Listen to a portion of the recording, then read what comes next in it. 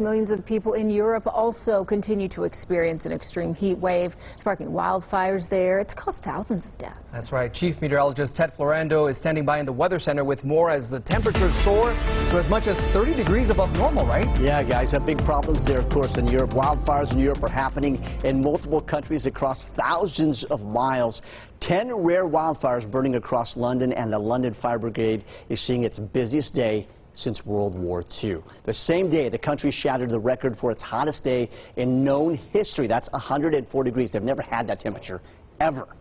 This is it, right? This is the climate change that we've been promised by scientists. Can we still call the United Kingdom a cold country? Absolutely not.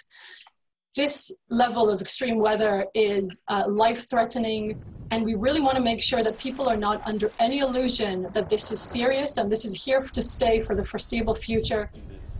Western Europe is still battling major blazes that ignited last week. In Greece, police ran to doors shouting at residents to flee just north of Athens.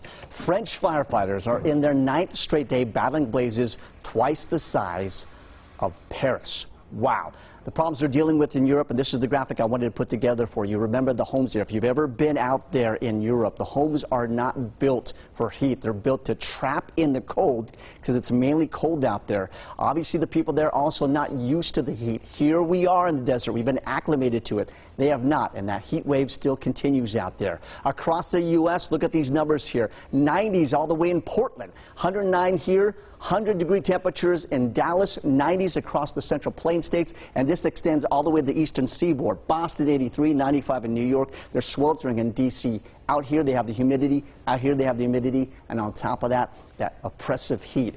Currently, 109 degrees back here at home. Our humidity is not quite as high, but this still can be very dangerous, especially if you work outdoors. Temperatures, of course, are above normal for this time of the year. Excessive heat warnings start tomorrow. That does include Las Vegas. That's at 11 a.m.